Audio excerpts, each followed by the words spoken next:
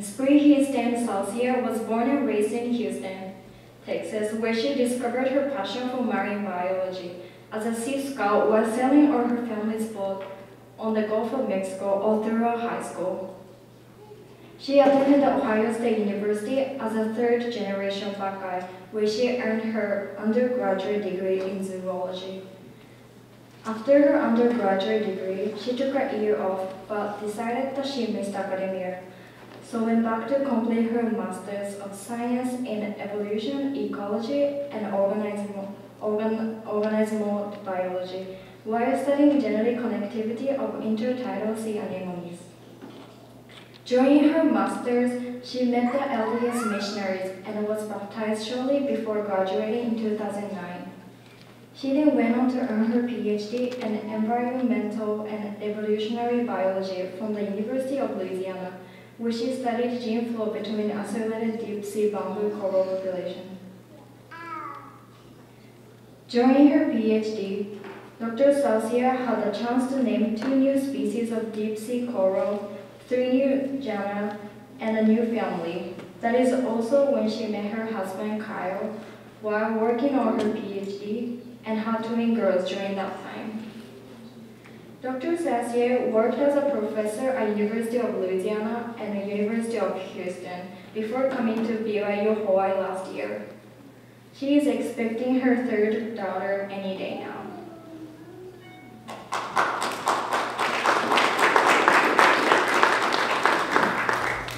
Okay, so thank you. So seriously, it could happen like now.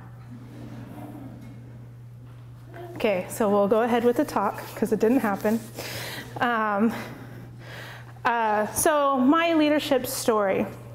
So my family, the He Stands, and now trying to incorporate this into the Sauciers, is our motto is, we have a plan.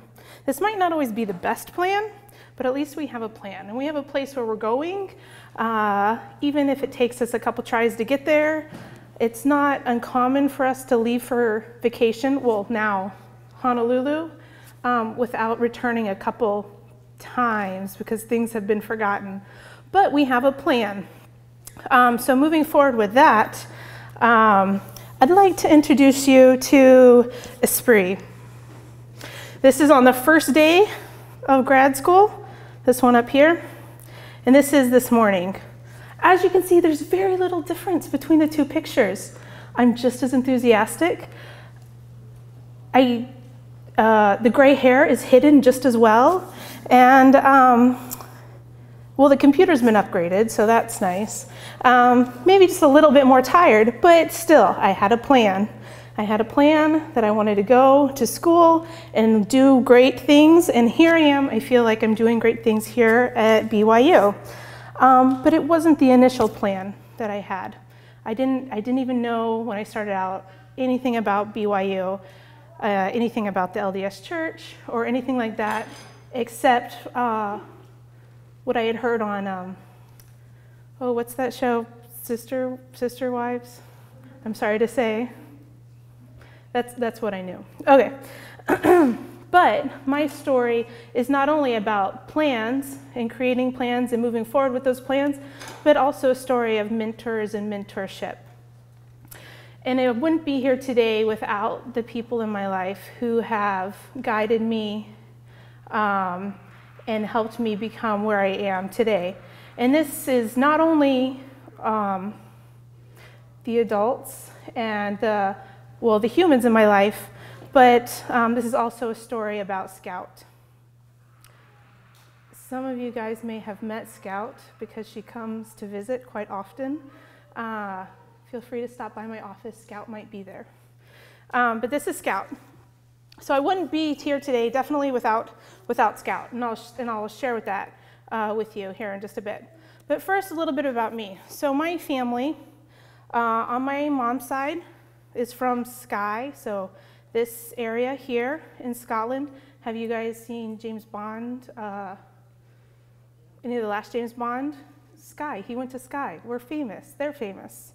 Not only for James Bond, but they have a castle, and it's actually still inhabited by the MacLeods continuously inhabited by McLeods from when it was first built. They're also real famous because there's a lot of interbreeding of the family, shall we say. And so there's this whole town that's basically colorblind. This is their tartan. If you look at their tartan, you would say, of course, they're colorblind. Who would wear this and think they're blending into the landscape? The McLeods, that's who.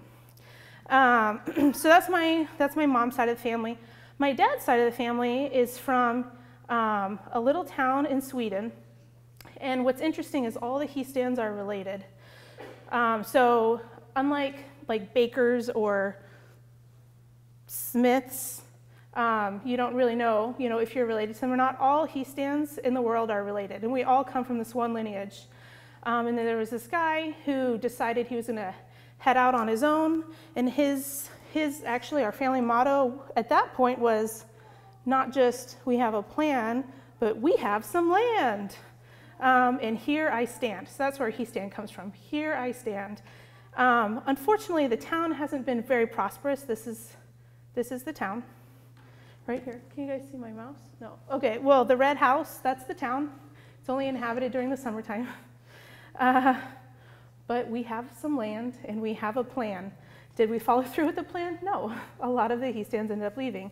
But like most families, they kind of stayed together and they traveled to the New World together to Ohio. So the booming metropolis of a little town called Akron, Ohio. And that's where the Heastands now mostly reside. On one street called Heastand Court. We don't really get out much. This is as far as we've traveled. But from there, the Heastands have gone on to do things. They've had plans, and they've gone on to try to conquer the world, I guess. You could say that the Heastands like education. Sometimes I've been accused of not just liking academia, but being afraid of the real world. So how many of you guys, just raise your hand, are not afraid of the real world? Who is excited about leaving college? Who can't wait? Who's counting down the days? Yeah, more and more hands are going up. Okay, not me, nope. Which is why I'm still here. This is my father, Dr. Richard Heastand. He's my first mentor that I can remember. He has always been there for me and is very excited about learning new things. He actually did his research for his dissertation here in Hawaii. So he was studying plate tectonics and how the plates move in hot spots and stuff. So he's a physicist, a geophysicist, so studying how the plates move. And he always knew something about everything. And I thought that was really cool growing up. I could ask him a question and he would know something. It was kind of dreadful at times, so I'd ask for help with like fractions in like 4th grade, and we'd get into why the planets orbit the sun and stuff, which is really daunting for a 4th grader. But he would always have an answer, and I thought that was really great. I wanted to be somebody who always knew something about something. And at one point, I wanted to learn how to sail. And so they got a boat, and they learned how to sail, and we joined Sea Scouts. So I was a Girl Scout for a while, but all we did was sell cookies, which, don't get me wrong, is great. I love the cookies. But I would eat them more than I would sell them. So I wanted to do the things that the boys were doing. Like, why do you join Boy Scouts? Okay, if you're not LDS, why do you join Boy Scouts? To play with knives and to play with fire, right? Like, that's why. You get to camp and play with knives and play with fire. And I wanted to do that too. So Boy Scouts has a venture part of them, and one of those sections of the venture is Sea Scouts. So I joined Sea Scouts, and I would spend my summers sailing on the Gulf of Mexico, and that's where I first was really able to interact with dolphins, which is illegal. Don't do it. If you see a dolphin, don't jump off the boat. That's illegal and dangerous because the boat doesn't stop. Sea manatees, don't jump off the pier to swim with them, also illegal. Don't recommend that one either. But Sea Scouts really taught me to be able to solidify this plan, because you need to have a plan in Sea Scouts. You're out sailing, you're the first line of defense against disaster. What do you do if someone jumps overboard, falls overboard? What do you do? How do you stop the boat? How do you turn around? What do you do if your boat sinks? What do you do if your boat runs aground? I mean, my dad was pretty trustworthy. He gave a bunch of like 15 to 18-year-olds a boat and said, good luck. What do you do in these different circumstances? How do you get from point A to point B? How do you navigate? How do you find your spot on a map? And so being a Sea Scouts really helped me hone this idea of having a plan and carrying out this plan. And at this time, when I was in Sea Scouts, I really became enchanted with the idea that I was sailing on top of another world. So us as humans, the ocean is an extreme environment to us, right?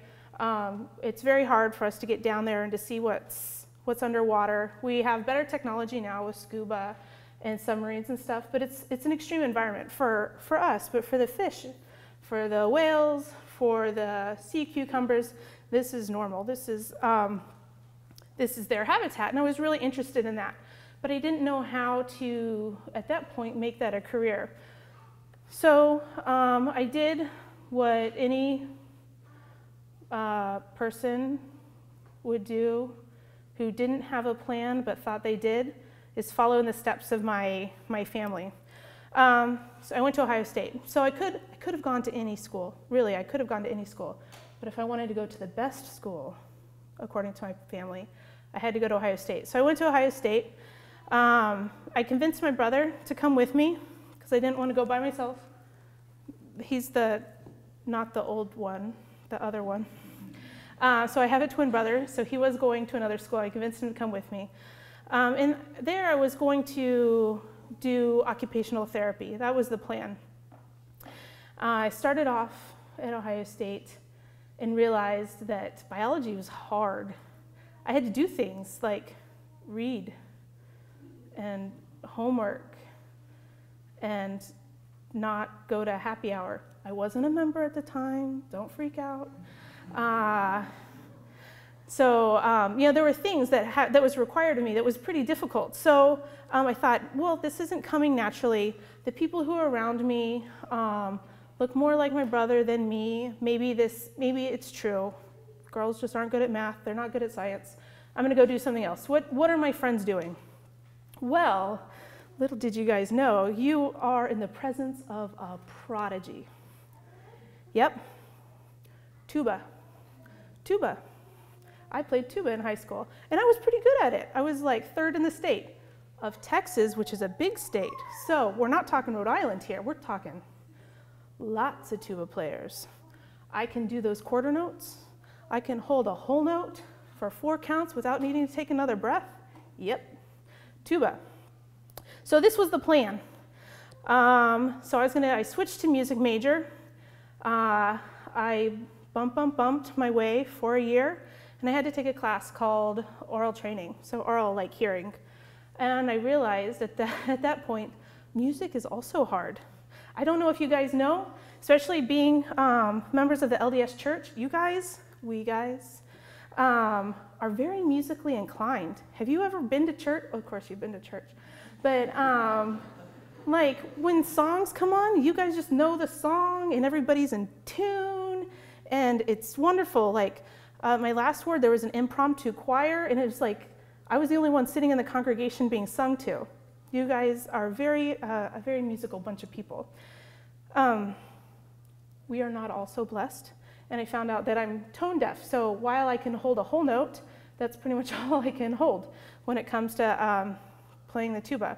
So I looked around and I thought, I don't know what people are doing. What are people who I want to be like doing now? And I looked around and they were musicking, they were home ecing, they were teaching, and I thought, I don't know if I'm cut out for those things. So what can I do? What can I be successful at? So I got a dog. So this is plan D. So I got a dog. So we're now on plan D. And I thought, well, if anything else, at least this gives me something I can be successful at. Because I was not successful at school. I was not being successful at paying my bills. I was not being successful at going to class. Like things were difficult. So I got a dog. So this is Scout. Scout at the time had been returned to the shelter twice for being so bad. And I was determined not to be the third person to return Scout to the shelter. It was really close, really close. At one point, I was standing on my kitchen counters crying because the dog was going berserk and I didn't know what to do.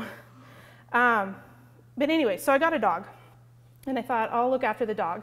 And the nice thing about dogs is that you meet some really interesting people. The bad things about dogs is that you meet some really interesting people and you have to walk the dog, often.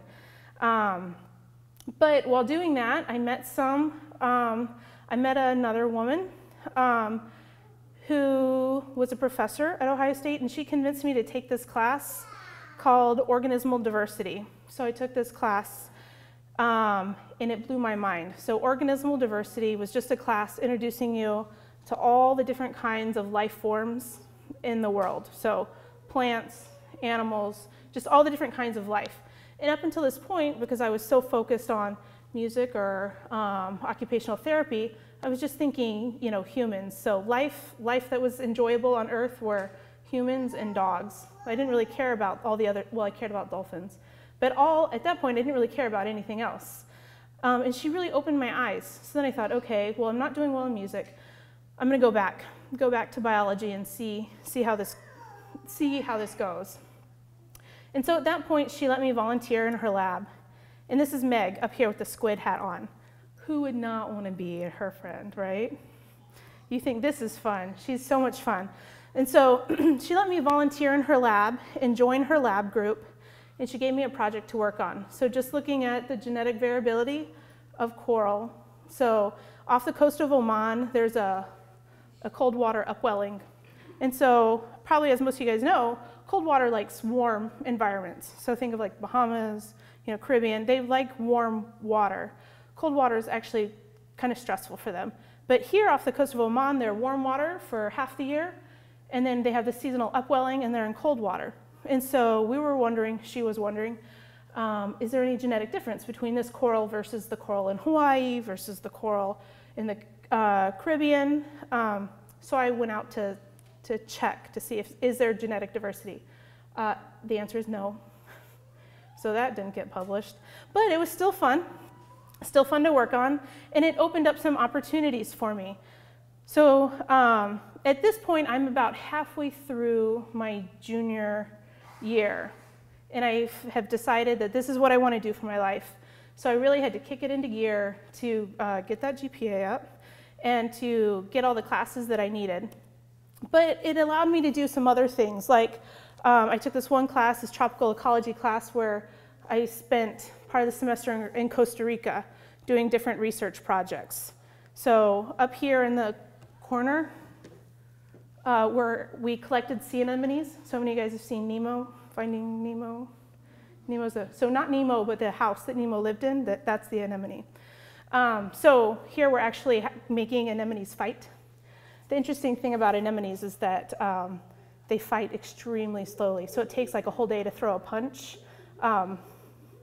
But if you're patient, it's really exciting. Plus, the lab you got to work in was air conditioned, which was like the only lab, I think, in the whole country that was air conditioned. So that was great. But it just allowed me to do these different things and explore different areas of science. And I rushed through, and I was able to graduate on time. And then I had to go join the real world. And so at this point, I got a job at Caribou Coffee. Not a member, it's all right. Got a job at Caribou Coffee. There is one thing I'll say is that I did drink a lot of coffee. So driving home, like the colors would be brighter, the snow would sparkle more. Totally am okay with the word of wisdom. Don't drink that much coffee. But meanwhile, Meg still let me work in her lab, still volunteer, and she helped point out some other opportunities for me. So Caribou Coffee was not fun. But I did meet this woman at the time, Andy Wolf, who was a botanist, and she let me chase her all over South Africa collecting plants, which was amazing. At the time, it wasn't. You can see me in the background under Plan G, being pretty grumpy that I'm chasing her through the Fambros, carrying her tent, which I did not sleep in. I slept on the ground by the tent. But it was a really great experience to be able to live in South Africa for a while and work on these scientific projects that she had. And that's what really spurred me to go back to school and focus on my master's. So I joined Meg's lab, and I worked on this intertidal sea anemone called Anthoplera elegantissima, and looking at some of the characteristics of it and how are they genetically related. And this allowed me to go see different parts of the world. So I lived in Friday Harbor, Washington for a while, doing some research, and finished up my master's here. And at that point, I again looked around. So I had met these two wonderful women who mentored me and helped me get through my master's. But when I looked around to see what other people were doing who were my age, well, they were getting married and having kids. Not that that's bad, we should all do this and things like that. Get a job, not that that's bad, we should all strive to get a job and do things like that. But I was trying to figure out what to do when I met the missionaries. And this is all, again, thanks to Scout. So I was walking Scout one night, and two guys came up to me and they said, hello, I'm from Northern California, I'm from Southern California. Can we tell you about Jesus and come to your house? And I was like, what? No, I live by myself, and my dog likes you, so she's not going to attack. So I found out later that that was not their plan to attack me or anything. Spiritually attack, not like physically. So they would come by every day for about a year, and we would talk about Jesus and the church and things like that. And I was getting ready to graduate and move on, and didn't know what the next thing was. So like I've pretty much done my whole life, I turned to Scout for guidance. And she liked the missionaries. They seemed like good people. This seemed like a good thing. So I joined the church at that point. And it was right around then, so right after I got baptized, I went to a meeting in Mexico, so a scientific meeting in Mexico, and met this guy. So this is Scott France, and he works on deep sea coral. And he's been places that have never been seen by another human ever. It might never be seen by another human again, ever. And I thought, that's really cool. That's what I want to do. But I didn't know how to go about doing that. So I had just gotten baptized, and I thought, well, I'll apply for my PhD down here with Scott France, studying the connectivity, genetic connectivity of these deep sea coral. And I thought, well, I just joined the church. If it doesn't work out, I can just fade into the background and no one will know, and it'll be okay. Scout won't be disappointed in me, the missionaries won't be disappointed, it'll work out. So I moved to Louisiana, so we're now in Plan J. Moved to Louisiana, start studying deep sea coral. The thing about deep sea coral is it's so deep that you can't swim there. You take a submarine. So you go on these big boats, and you can see the submarine Jason. So Jason is the name of one of the subs, and it's plopped overboard. So you don't get to ride in, at least this particular one, you don't get to ride into it. It's about the size of a Volkswagen. They plop it overboard. It has cameras on it. It's being controlled on deck, and you see all these really cool organisms. So, I don't know. So the purple thing is a deep sea cucumber. The one beside it that looks like a roly-poly is basically this size roly-poly. So you see lots of really interesting things. Meanwhile, you're up here in the control van, so see Esprit with the green shirt on, and you're basically, it's like TV shopping. You're like, ooh, I want that. And the submarine will collect it, and it brings everything up, and then you get to go through it, and you get to take it home and do genetics and stuff on it. So this was great. The only problem with working on a ship is you're out at sea for like a month, and you are working every day for a month. So it gets pretty tiring. But you do make these relationships with people that last. And you have the opportunity to not only work on your project, but work on other people's projects and meet lots of mentors. So I'd gone from only having Meg and Andy as a mentor to during my PhD having a dozen mentors who are helping me out and helping me along through my PhD. And there is time for fun on these boats. So the red suit is called a Gumby suit. So if the boat, so like I said, if there's a plan, when you're on a boat, you have a plan for everything. You have a minute to get into this suit. Because if the boat sinks, you need to be in something warm, right? So the cold water is actually what kills you, not sharks like you're led to believe. But the cold water usually is what kills you first. So you have a minute to squeeze into this wetsuit. How many of you guys have squeezed into a wetsuit in 1 minute? Yeah, not unless you're covering yourself with baby oil and... Anyway, I could show you some tricks. If you... Wait, do I want to tell you that? There's a YouTube video of us doing it. Just let you figure that out on your own. Anyway, so there's time for fun. We were out at sea once and it was dressed like a pirate day, so that happened. But you go from having almost no contact, being really isolated, to all of a sudden having all these mentors and helping you come up with your plan, working on your dissertation. And not only are you working on your dissertation at this time, but also you're able to have impacts on the world. So this kind of idea of going out and serve, you can do that in the academic environment. So I was able to work, so the Deep Sea Horizon, or Deepwater Horizon oil spill, work on that and help collect animals and assess that. And so grad school was really, really good for me, and I wouldn't have been able to get through it without all these people helping. But like all good things, they have to come to an end. So I did eventually graduate, so that was the plan K, to graduate. No one's as surprised as I am that this actually happened. And then it was trying to figure out, what is the next plan? What do we do next? While in graduate school, I met my husband at Institute. Institute works. You learn lots of things. Just leave it at that. And don't worry, if you've seen him, he's shaved since. He doesn't look like a member of Swamp People. And had twins. But I looked around and tried to figure out what could I do with a PhD. And it was really despondent because there wasn't much that I could do. It was really hard. We were really poor. Kyle was only eating 1 meal a day so that we could buy diapers and stuff for the kids.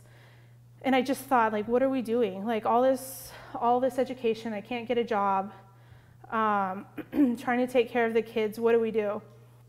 And at this point, we hadn't paid our tithing for maybe 8 months, and we were called in to do tithing settlement. And I thought, there's no way, we just won't be full tithe payers.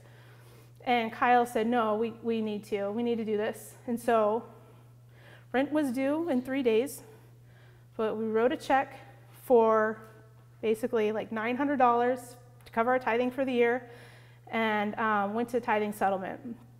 And we said, yes, we're full tithe payers. Can you help us pay our rent? We don't have enough money. And he said, the bishop was really kind, and he said, I'll help you out, but you got to help me out.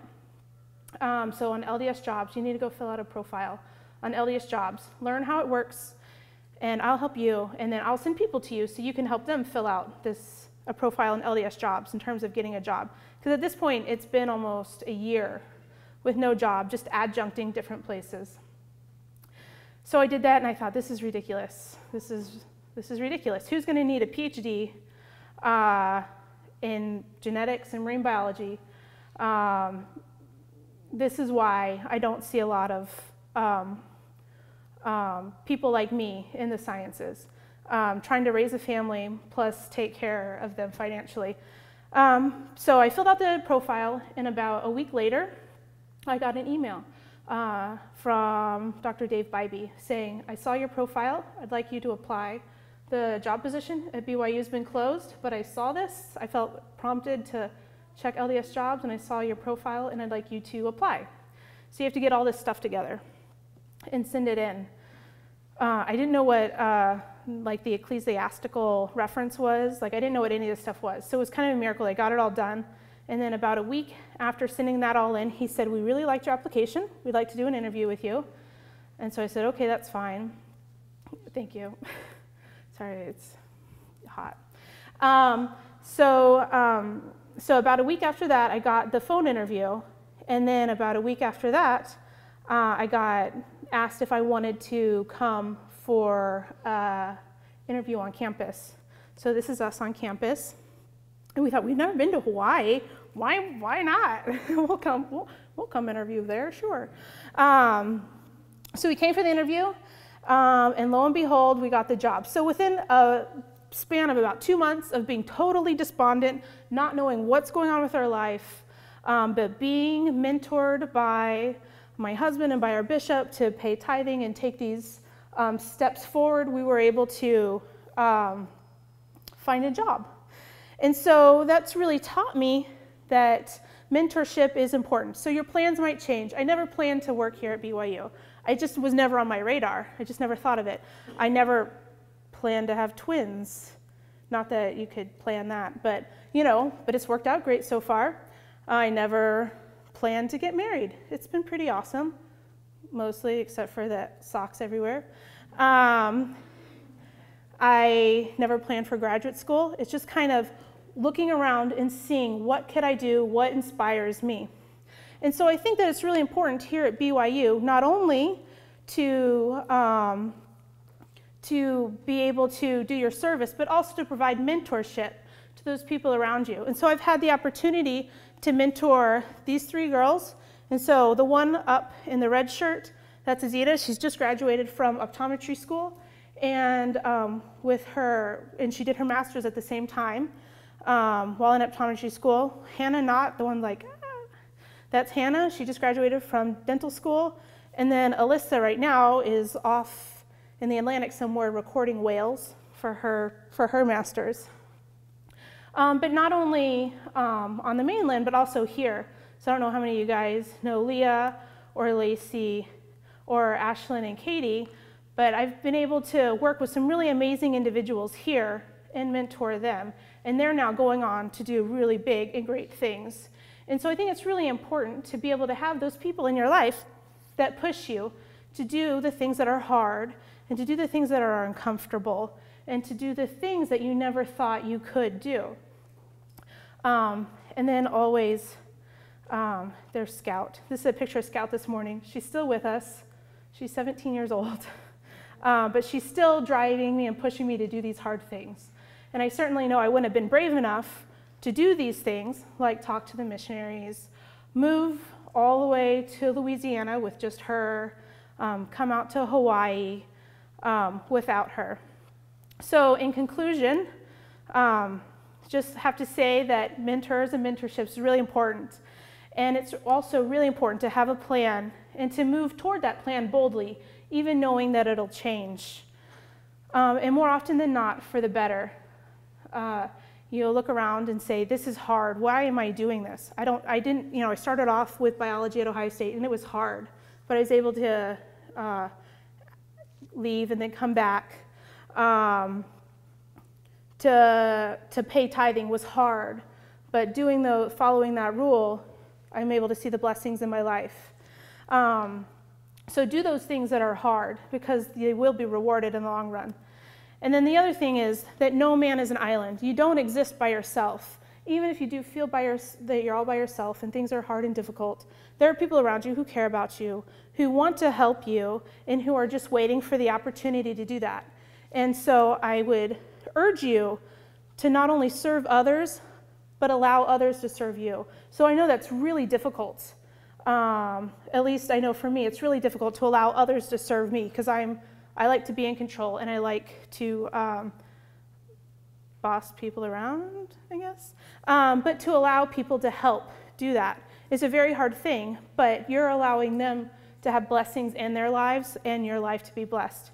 And then the last thing I'll leave you with is be kind to dogs, because they can make you better and braver than you really are. The other dog is now Charlie Bucket. We've accidentally adopted another dog. So anyway, with that, take any questions. Thank you.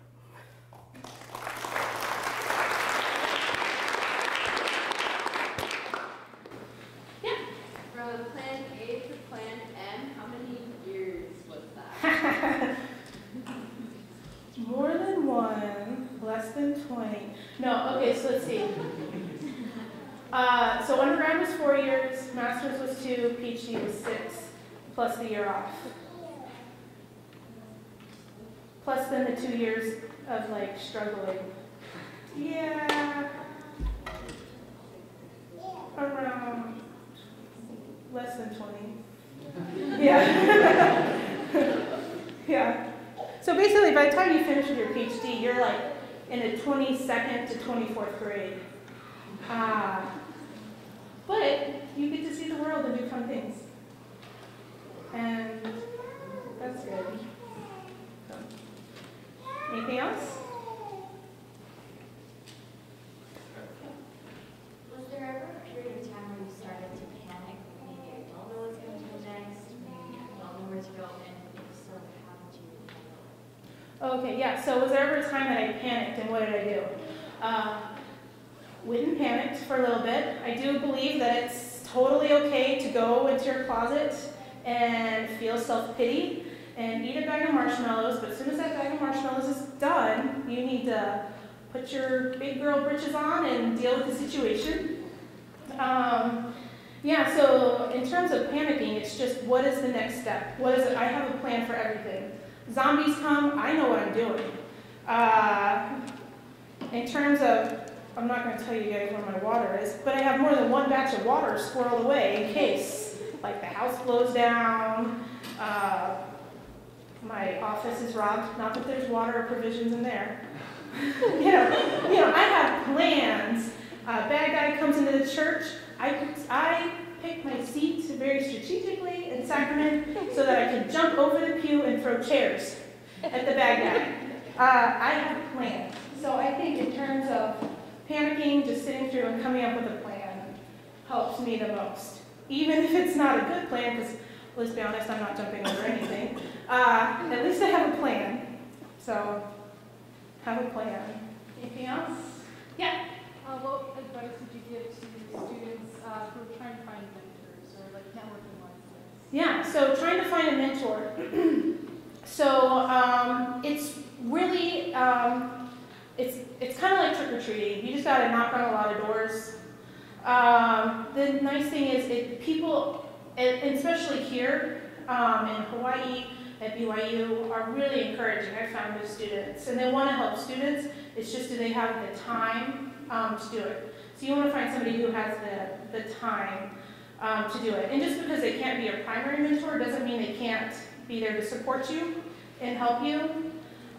So I guess the first thing I would do is find someone who you think is cool, doing cool things, and that you don't mind spending hours with. That's probably key, because you will spend hours talking to them. So like if they choose their mouth open and you can't deal, don't choose them. But find somebody who's doing cool things that you would like to do as well. Yeah. And to do that, go to as many of these kind of things as possible so you're introduced to more people, not just the people in your discipline. Yeah, that's a good question. All right.